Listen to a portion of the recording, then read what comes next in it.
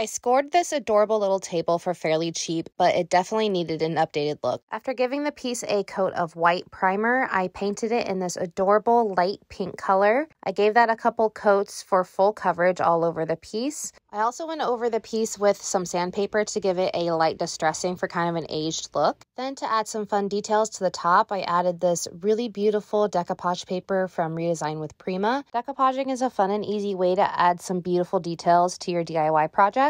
After I had all the paper laid out and lined up, I added a couple more layers of the decoupage gel on top to make sure everything was sealed. And here's how this fun little makeover turned out. Decoupaging has really come a long ways since your mom's crafting days in the 70s and 80s, so don't be afraid to try it out for yourself on some of your own DIY projects. And be sure to follow for more DIYs and upcycles.